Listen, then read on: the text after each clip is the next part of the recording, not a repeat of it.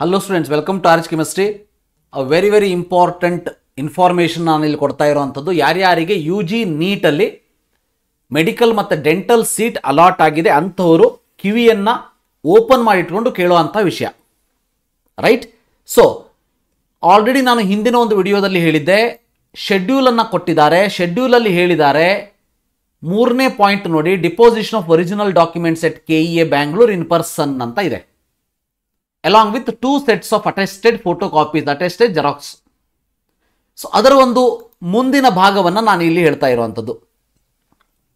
Remember, the candidates who have been allotted government seat in private medical college and private seat in private medical college, those who have selected choice 1, you have to go to the KEA and submit that particular documents. ಅಂದ್ರೆ ಯಾರ್ಯಾರು documents ಅನ್ನ submit ಮಾಡಬೇಕು, correct ಆಗಿ ಅರ್ಥ ಮಾಡ್ಕೊಳ್ಳಿ. ಯಾರ್ಯಾರು documents ಅನ್ನ submit ಮಾಡಬೇಕು, ಯಾರಿಗೆ ಪ್ರೈವೇಟ್ ಕಾಲೇಜಿನಲ್ಲಿ ಗವರ್ಮೆಂಟ್ ಸೀಟ್ ಸಿಕ್ಕಿದೆ ಅಂದ್ರೆ 1.44 lakh rupees ಸೀಟ್ ಅನ್ನ ತೆಗೆದುಕೊಂಡಂತ ವಿದ್ಯಾರ್ಥಿಗಳು ಮತ್ತು 10.9 lakh ತೆಗೆದುಕೊಂಡಂತ ವಿದ್ಯಾರ್ಥಿಗಳಾಗಿರ್ಲಿ, ಅಥವಾ ಪ್ರೈವೇಟ್ ಅಂದಾಗ ಒಂದು 5 ರಿಂದ 6 ಕಾಲೇಜಸ್ಗಳೇನು ಜಾಸ್ತಿ ಪೇಮೆಂಟ್ ಅನ್ನು ತಗೊಳ್ತವೆ ಅಂತಹ ಕಾಲೇಜಲ್ಲಿ ಅಡ್ಮಿಷನ್ ಮಾಡಿಸಬೇಕು ಅಂತ ಅನ್ನುವಂಥ ವಿದ್ಯಾರ್ಥಿಗಳು, ನೀವು 2 ಸೆಟ್ ಜೆರಾಕ್ಸ್ ಪ್ರತಿಯೊಂದಿಗೆ ಈ ಎಲ್ಲ ಡಾಕ್ಯುಮೆಂಟ್ಸ್ ಅನ್ನ KEA ಅವರಿಗೆ ಕೊಟ್ಟು ಬರಬೇಕು. ನೋಡಿ ಏನೇನು ಹಾಗಾದ್ರೆ ಅದು. ಮೊದಲನೇದಾಗಿ ಚಾಯ್ಸ್ 1 ಪ್ರಿಂಟ್ಔಟ್. ಈಗ ನೀವು ಚಾಯ್ಸ್ 1 ತೆಗೆದುಕೊಂಡ್ಮೇಲೆ ಒಂದು ಪ್ರಿಂಟ್ಔಟ್ ಕೊಡ್ತಾರೆ, ಪ್ರಿಂಟ್ಔಟ್ನ ತೆಗೆದುಕೊಳ್ಬೇಕು. ಎರಡನೇದಾಗಿ ಯುಜಿ ನೀಟಿಗೆ ಸಂಬಂಧಪಟ್ಟಾಗೆ ನಿಮ್ಮ ಸ್ಕೋರ್ ಕಾರ್ಡ್ ಮತ್ತೆ ಅಡ್ಮಿಟ್ ಕಾರ್ಡ್ ಎರಡನ್ನು ಕೂಡ ತಗೊಳ್ಬೇಕು. ಮೂರನೇದಾಗಿ KEA ವೆರಿಫಿಕೇಶನ್ ಸ್ಲಿಪ್ ನಿಮಗೇನು ಕೊಟ್ಟಿದ್ದಾರೆ ಅದರ 2 ಕಾಪೀಸ್ ತಗೊಳ್ಳಿ. Fees paid receipt. Fees paid receipt ಅಂದ್ರೆ ಚಾಯ್ಸ್ 1 ಸೆಲೆಕ್ಟ್ ಮಾಡ್ಕೊಂಡ್ಮೇಲೆ ನೀವೇನು ಆನ್ಲೈನ್ ಪೇ ಮಾಡ್ತಿರಲ್ಲ, ಪೇ ಮಾಡಿರುವಂತ ಚಲನ್ ಕಾಪಿಯನ್ನು ತೆಗೆದುಕೊಳ್ಳಿ.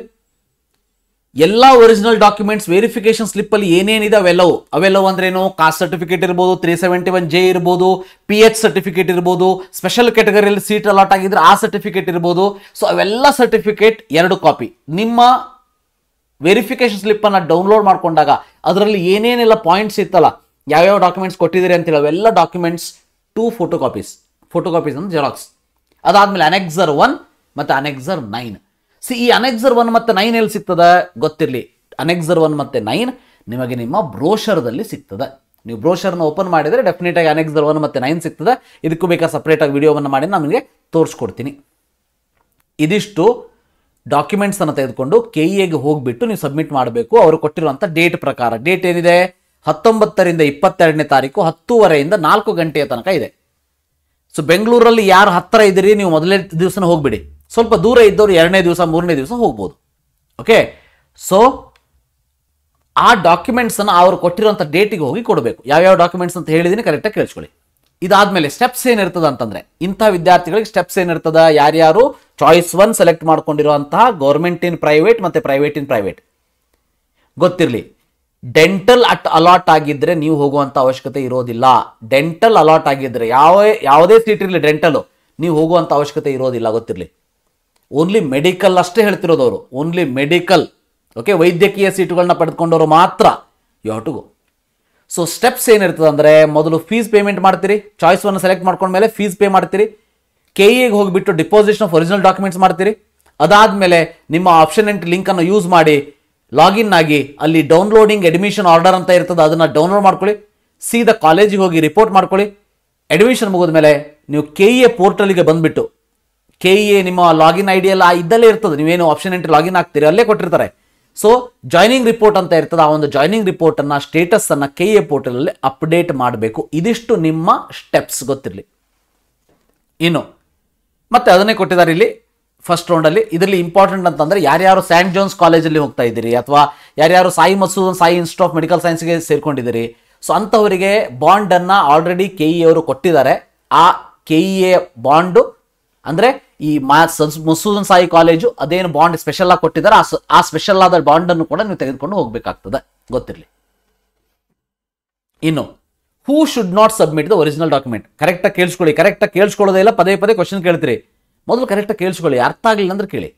Who should not submit the original documents ಯಾರು ನೋಡಿ, ಯಾರ್ಯಾರಿಗೆ the candidates who have been allotted dental seat need not to submit the original ಎಟ್ಸ್ KEA.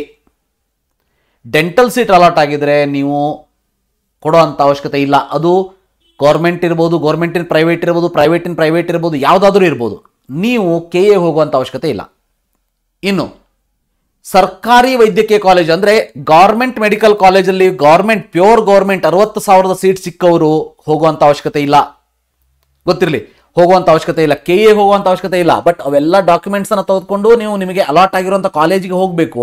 Admission ಮಾಡ್ಕೊಳ್ಳುವಂಥ ಕಾಲೇಜಿಗೆ ಹೋದ ಮೇಲೆ ಅಲ್ಲಿ ನೀವು ಇವೆಲ್ಲ ದಾಖಲೆಗಳನ್ನು, ಬಾಂಡ್ಗಳನ್ನು ಕೊಟ್ಟು ಬರಬೇಕು. ಅದಾದಮೇಲೆ ಮತ್ತಾರು ಹೋಗುವಂಥ ಅವಶ್ಯಕತೆ ಇಲ್ಲ. ಕರೆಕ್ಟಾ ನೋಡಿ, ಯಾರ್ಯಾರು ಪ್ರೈವೇಟ್ ಕಾಲೇಜಲ್ಲಿ NRI ಅಥವಾ ಮ್ಯಾನೇಜ್ಮೆಂಟ್ ಸೀಟನ್ನು ತೆಗೆದುಕೊಂಡಿದ್ದೀರಿ ಅವರು. ಸೊ ಯಾರ್ಯಾರು NRI ಮತ್ತು ಮ್ಯಾನೇಜ್ಮೆಂಟ್ ಸೀಟ್ಗಳನ್ನ ಪ್ರೈವೇಟ್ ಕಾಲೇಜಲ್ಲಿ ತೆಗೆದುಕೊಂಡಿದ್ದೀರಿ ಅವ್ರು ಯಾರೂ ಹೋಗುವಂಥ ಅವಶ್ಯಕತೆ ಇಲ್ಲ. ಡೈರೆಕ್ಟಾಗಿ ಕಾಲೇಜಿಗೆ ಹೋಗಿ ಇವೆಲ್ಲವನ್ನು ಕೊಟ್ಟು ಅಡ್ಮಿಷನ್ ಮಾಡಿಸ್ಕೊಂಡು ಬನ್ನಿ. ಸೊ ಇವು 3 ಟೈಪ್ ಹುಡುಗರು ಹೋಗುವಂಥ ಅವಶ್ಯಕತೆ ಇಲ್ಲ. ಸೊ ಅದನ್ನೇ ಇಲ್ಲಿ ಕೊಟ್ಟಿರುವಂಥದ್ದು. ರೂರಲ್ ಸರ್ವಿಸ್ ಬಾಂಡ್ ಇರ್ಬೋದು ಅಥವಾ ಅನೆಕ್ಸರ್ 1 and 9. ಸೊ ನಿಮ್ಮ ESIC college bond, ESIC ಹೋಗುವಂಥವ್ರು ESIC college bond. So ಇವನ್ನೆಲ್ಲ ತೆಗೆದುಕೊಂಡು ನೀವು ಕಾಲೇಜಿಗೆ ಹೋಗಬೇಕಾಗ್ತದೆ. ಓಕೆ, NRI ಮತ್ತು ಅದರ್ಸ್ ಏನಿದ್ದಾರೆ ಅವರಿಗೆ ಅನೆಕ್ಸರ್ 1 and ಅನೆಕ್ಸರ್ 9 ಅಂತ ಹೇಳಿದ್ದಾರೆ. ಸೊ ಅದನ್ನೆಲ್ಲ ತೆಗೆದುಕೊಂಡು ಹೋಗಿ. ಸೊ ರೂರಲ್ ಸರ್ವಿಸ್ ಬಾಂಡ್ ಇರ್ಬೋದು ಅಥವಾ ಸಾಯಿ ಮಧುಸೂದನ್ ಕಾಲೇಜಿನ ಬಾಂಡ್ ಇರ್ಬೋದು, ಇವೆಲ್ಲವನ್ನು ತೆಗೆದುಕೊಂಡು ಹೋಗಬೇಕು. ಸೊ ಹೋಗಿ ಸಬ್ಮಿಟನ್ನು ಮಾಡಬೇಕು. ಸೊ ಕಂಪಲ್ಸರಿ ರೂರಲ್ ಸರ್ವಿಸ್ ಅಂತ ಏನಿದೆ ಇಲ್ಲಿ ನೋಡ್ಬೋದು. Rural service is compulsory for all the medical admission students. ಗೊತ್ತಿರಲಿ, ಕರ್ನಾಟಕದಲ್ಲಿ ಎಲ್ಲರಿಗೂ ಕೂಡ ಇದು ಕಂಪಲ್ಸರಿ ಇರ್ತದೆ. ನೀವು ಗೌರ್ಮೆಂಟ್ ತೊಗೊಂಡಿದ್ದೀರೋ, ಪ್ರೈವೇಟ್ ತೊಗೊಂಡಿದ್ದೀರೋ, ಅದು ಯಾವುದು ಸಂಬಂಧ ಇಲ್ಲ. 100 ರೂಪೀಸ್ ಈ ಸ್ಟಾಂಪ್ ಪೇಪರ್ನಲ್ಲಿ ನೀವು ಅದನ್ನು ಕೊಡಬೇಕಾಗ್ತದೆ ಅನ್ನೋದು ಗೊತ್ತಿರಲಿ. ಅದರ ಒಂದು ಮ್ಯಾಟರ್ ಏನಿದೆ ಅದು ನಿಮಗೆ KE ವೆಬ್ಸೈಟಲ್ಲಿ ಸಿಗ್ತದೆ. ಅದನ್ನು ಹುಡ್ಕೊಳ್ಳಿ. ಇಲ್ಲ ಅಂದರೆ ಮುಂದಿನ ವಿಡಿಯೋದಲ್ಲಿ ನಾನು ನಿಮಗೆ ಅದನ್ನು ಕೂಡ ತಿಳಿಸ್ಕೊಡ್ತೀನಿ. ಸೊ ಇದಿಷ್ಟು ಇವತ್ತಿನ ವಿಡಿಯೋ. ಯಾರ್ಯಾರು ಎಲ್ಲೆಲ್ಲಿ ಹೋಗಬೇಕು ಅಂತ ಹೇಳಿದ್ದೀನಿ. ಇದರ ಜೊತೆಗೆ ಇನ್ನೊಂದು ಇಂಪಾರ್ಟೆಂಟ್ ಪಾಯಿಂಟ್ ಅಂದರೆ, ಈಗ ನೀವು ಡಾಕ್ಯುಮೆಂಟ್ ವೆರಿಫಿಕೇಶನ್ ಮಾಡ್ಕೊಳ್ಬೇಕಾದ್ರೆ ಒಂದಷ್ಟು ಸರ್ಟಿಫಿಕೇಟ್ಸ್ಗಳನ್ನ ಪ್ರೊಡ್ಯೂಸ್ ಮಾಡಿದಿರಿ. ಆ ಡಾಕ್ಯುಮೆಂಟ್ ವೆರಿಫಿಕೇಶನ್ ಸಮಯದಲ್ಲಿ ಸಬ್ಮಿಟ್ ಮಾಡಿರುವಂಥ ಸರ್ಟಿಫಿಕೇಟ್ ಆಗಿರ್ಬೋದು ಅಥವಾ ವೆರಿಫಿಕೇಶನ್ ಸ್ಲಿಪ್ಪಲ್ಲಿ ಮೆನ್ಷನ್ ಮಾಡಿರುವಂಥ, ಸಬ್ಮಿಟ್ ಮಾಡಿರುವಂಥ ಈ ಡಾಕ್ಯುಮೆಂಟ್ಸ್ ಏನಿದೆ, ಆ ಡಾಕ್ಯುಮೆಂಟ್ಸಲ್ಲಿ ಯಾವುದಾದ್ರೂ ಒಂದು ಡಾಕ್ಯುಮೆಂಟ್ಸ್ ನಿಮ್ಮ ಹತ್ರ ಇಲ್ಲ ಅಥವಾ ರಾಂಗ್ ಇದೆ ಅಂತಂದರೆ ನಿಮ್ಮ ಸೀಟನ್ನು ಕ್ಯಾನ್ಸಲ್ ಮಾಡಲಾಗ್ತದ. ಗೊತ್ತಿರಲಿ, your seat will be cancelled if you don't produce the particular document which is already present in the document verification slip. ಕಳೆದು ಹೋಗಿದೆ, ಇಲ್ಲ, ಏನೂ ನಡೆಯೋದಿಲ್ಲ. ನಿಮ್ಮ ಸೀಟನ್ನು ಇಮಿಡಿಯೇಟ್ ಆಗಿ ಕ್ಯಾನ್ಸಲ್ ಮಾಡಲಾಗ್ತದೆ ಅನ್ನೋದು ಗೊತ್ತಿರಲಿ. ಸೊ ಇದಿಷ್ಟು ಇವತ್ತಿನ ವಿಡಿಯೋ. ಇದು ಎಲ್ಲದು ಚಾಯ್ಸ್ 1 ಅನ್ನು ಸೆಲೆಕ್ಟ್ ಮಾಡ್ಕೊಂಡವರಿಗೆ ಮಾತ್ರ. ಚಾಯ್ಸ್ 2 ಮಾಡಿದವ್ರು ಏನು ಮಾಡಬೇಕು? ಏನು ಮಾಡೋ ಹಂಗಿಲ್ಲ, ಫೀಸನ್ನು ಪೇ ಮಾಡಬೇಕು, ಮನೆಯಲ್ಲಿ ಇರಬೇಕಷ್ಟೇ ಸೆಕೆಂಡ್ ರೌಂಡ್ ತನಕ. ಚಾಯ್ಸ್ 3 ಅನ್ನು ಸೆಲೆಕ್ಟ್ ಮಾಡ್ಕೊಂಡವರು ಫೀಸನ್ನು ಪೇ ಮಾಡುವಂಥ ಅವಶ್ಯಕತೆಯೂ ಇಲ್ಲ, ಮನೆಯಲ್ಲೇ ಇರಬೇಕು. ಚಾಯ್ಸ್ 4 ಅನ್ನು ಸೆಲೆಕ್ಟ್ ಮಾಡ್ಕೊಂಡವರು KEನೇ ಬೇಡ, ಮನೆಯಲ್ಲೇ ಇರಬೇಕು. ಸೊ ಇದಿಷ್ಟು important points. Thank you. Have a nice day.